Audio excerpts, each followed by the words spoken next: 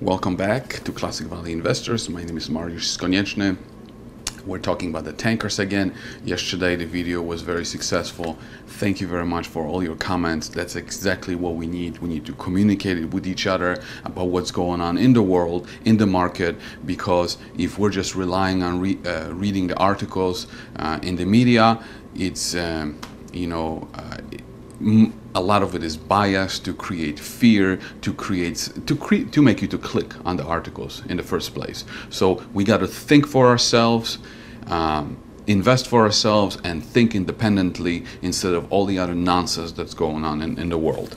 So one thing that I want to say, someone said in the comments, and if you didn't read the comments, go to the private video, read the comments. It's really eye-opening. Right now we have over 60 comments, and we can all learn from each other. But one person said, pretty much thanking me for not abandoning the tanker investors when everyone else is abandoning them.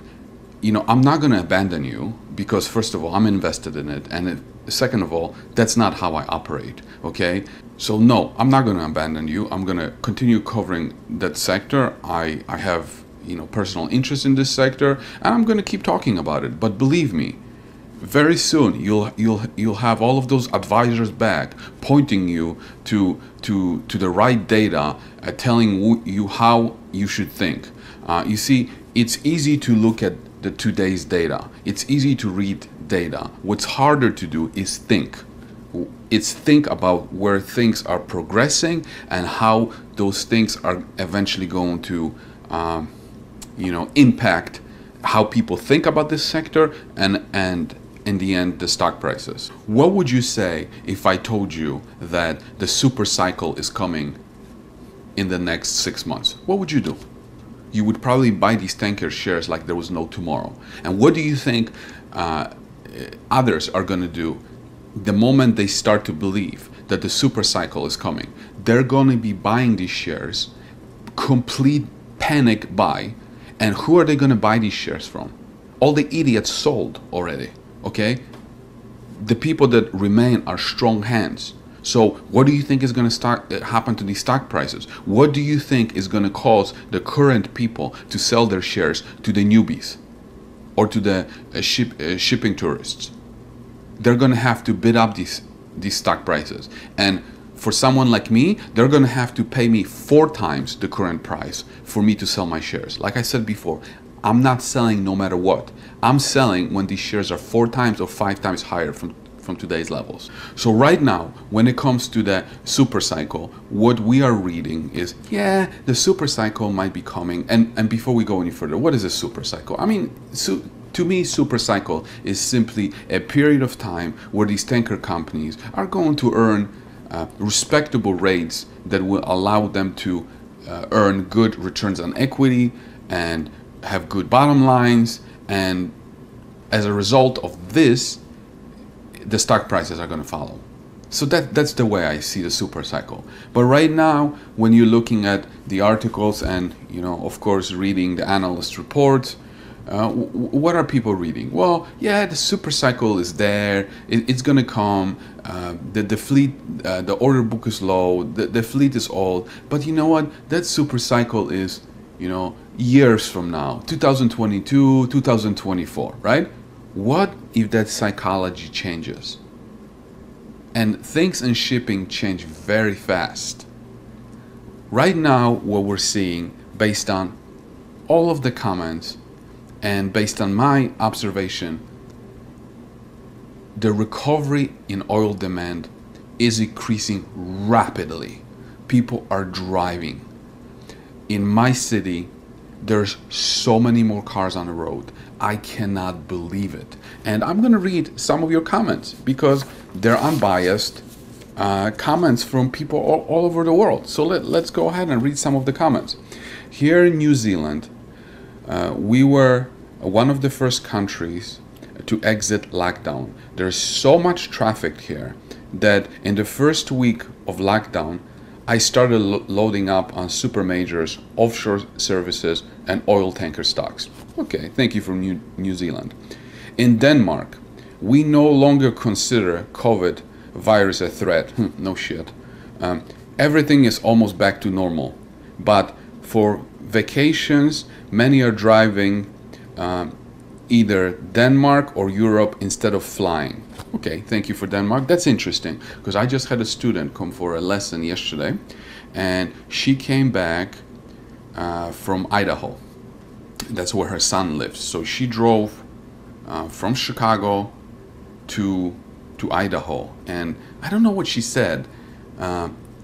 Whether the trip was like 30 hours or something like so they chose to drive, right? Because for two things. They were delivering a car there, and then on the way back they rented a car because the husband was afraid of flying. Okay, so it was like a 30-hour drive, right? So a lot of people are doing that, right? Instead of some people are already going and flying, and that's why flying miles are increasing rapidly too. But some people are still scared, so instead of flying, they're driving and they're burning up more oil, right? Next comment: I drive trucks in the western states, and the roads are full. A lot of people pulling boats as trailers. Okay, next comment. Traffic has definitely increased in Central Valley here in California. Seemed like a lot of people were heading to campgrounds or recreational areas for the long holiday weekend. Okay, that's California. Now Netherlands. Traffic in the Netherlands is close to how it was last year. Think the demand for oil won't be as weak as many fear. That's exactly my point. So thank you very much for that comment. Canada. I live in Alberta, and in April, May, and half of June, it was like a ghost town here. Late June, we started to see a lot more travelers from nearby cities, and now it is like a full-blown tourist season as of July 1st. You can't find parking anywhere, masses of people walking around, and traffic jams all through the town. There are people aimlessly driving through the turn around loop at my work. So yes, people are bored and just driving around. Now let's go to Seattle. Seeing the same here in the suburbs of Seattle. Traffic getting back to where it used to be. Thanks for the updates. You're welcome. Next comment, I don't know where it is, from a small town. Mariusz, I live in a small town and most people don't give a shit. The 4th of July was parties everywhere and traffic was like any other normal time before COVID. Yeah, my small town, I feel like people don't give a shit either. Next comment. What I see of traffic in my small Midwestern city is that it is similar to pre-COVID levels. Not much change. Okay, so these were the comments that were kind of confirming what I was saying, and then there were a few that not a few, much less, that not so. Like for example, in Hawaii, I live in Hawaii, so there's no traffic, but school is out for summer break and tourism is still closed. Normally traffic is very bad. Okay, so Hawaii, I mean, so much reliant on tourism, and if we don't have people flying as much as they did before, that explained the situation. And like my student decided to drive from Chicago to Idaho. Well, there's no ocean in the middle. You can't just go and drive to Hawaii. You have to fly there. So it's totally understandable. Then I was talking to a friend who lives in Florida, Miami, Florida, and he said that traffic is not that bad. And that also explains, well, a lot of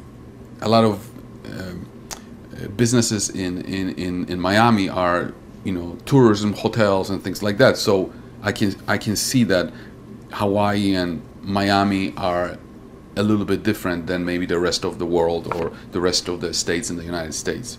I also got a comment from the CEO of, the president of Scorpio Tankers, and then the CEO of Frontline. I pretty much asked him the same thing. I said, hey, there's so many cars on the road. I'm surprised. It's incredible. What are your thoughts? And here's what I got from Scorpio Tankers president. Yes, across the world, even South America is up. It is resulting in the rapid drawdown and correction we talked about a few days ago. It is happening fast enough to actually have rates in Atlantic move upwards. This is very good news for Scorpio. Also, last 2 days, Ultimax rates have moved up sharply. Now the comment from Frontline CEO. I have the same feeling, and the number of flights are increasing rapidly as well. Let's talk about flying a little bit, because I do believe, and I can see that number of flights is going up very fast. But I want to talk about it from two perspectives. One is if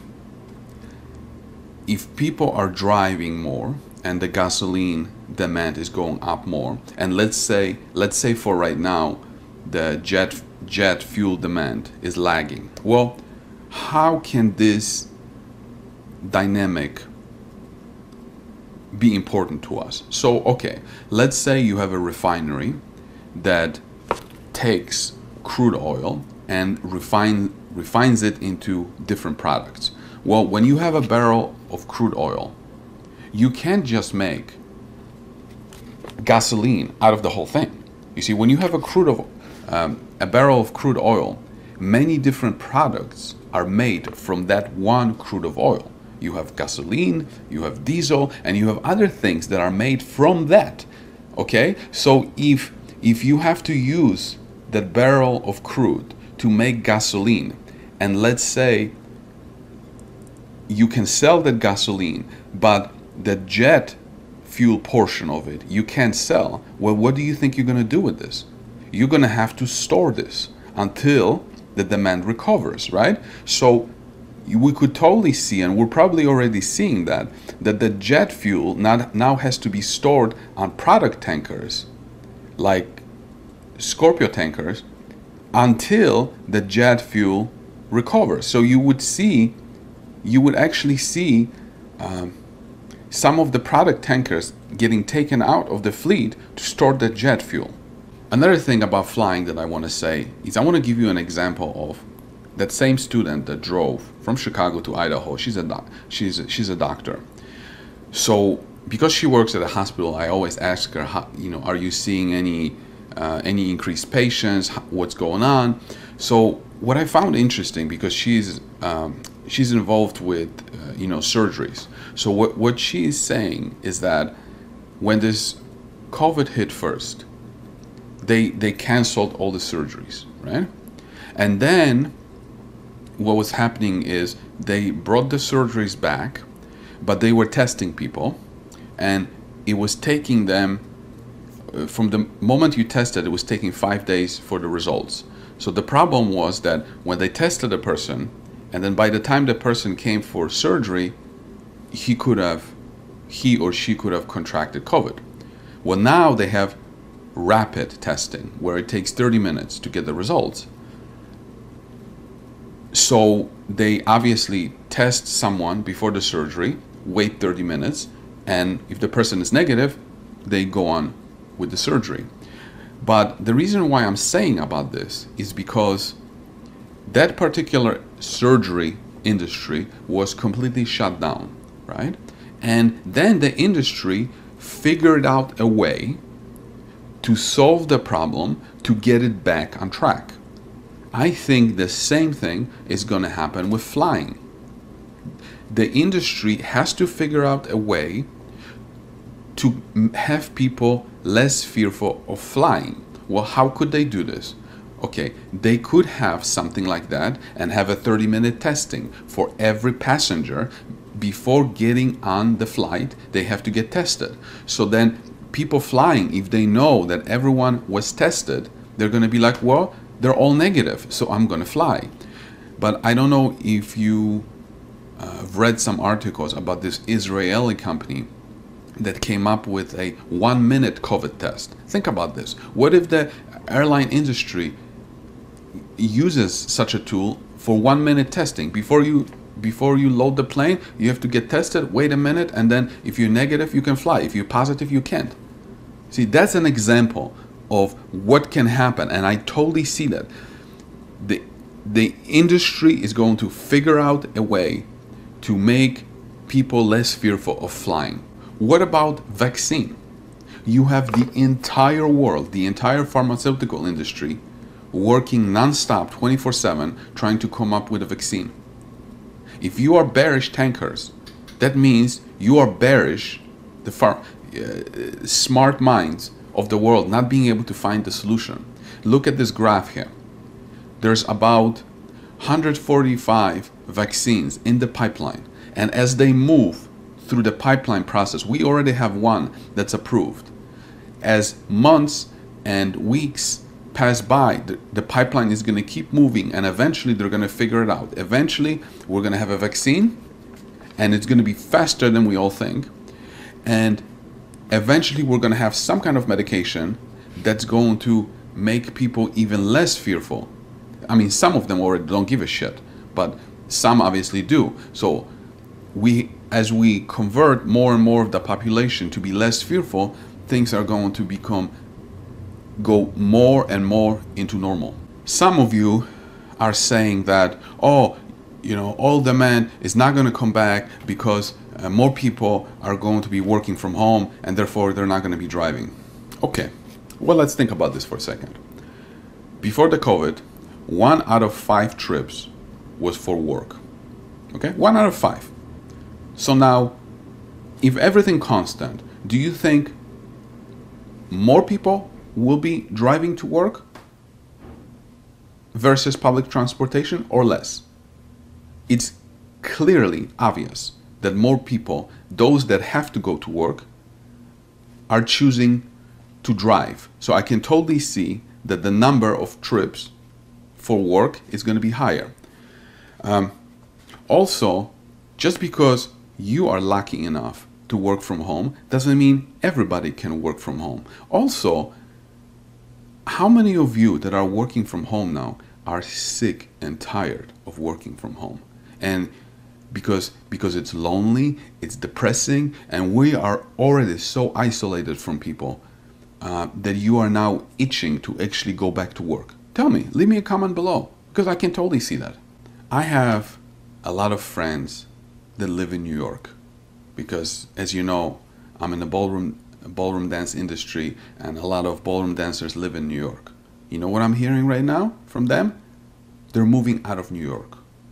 And if I'm hearing this from them, that means a lot of other people are also thinking about moving out from big cities. And what happens when they move out of big cities? One particular friend that lives in New York, in a month is moving to Miami, Florida. What do you think the first thing is going to happen when he moves to Miami, Florida? He has to buy a car. He has no car. Okay, the public transportation in New York is completely different from everywhere in the world. So he has to buy a car. Okay, now take this and multiply it by hundreds and millions of people moving outside of the big cities and buying new cars, and now they have to drive more. And what about the people that stay in these big cities and don't want to take public transportation? Well, guess what? They might also either have to buy a car, or they will be taking Uber, which means more driving, more traffic, and less usage of public transportation. And that public transportation still has to be running for fewer people, which creates a lot of more inefficiencies. In conclusion, I think that people are going to be surprised with the recovery for the demand in oil. They are way too bearish. Instead of thinking and looking around and talking to people, they are reading biased articles. They are just way too bearish. Now, when you look at stocks of like some airlines and cruises and things like that, they are already double from the bottom. What about tankers?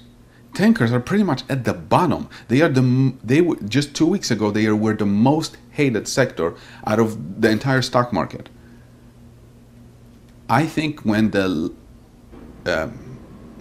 switch turns, these stocks are going to soar so much to the upside that it's going to surprise all of us. And when you read one of the analysts saying that these stocks are going to have 240% upside in 24 months or so, I think all of us are going to be surprised. It's going to be 300% within months, not years. That's my rant for today. Let me know what you think.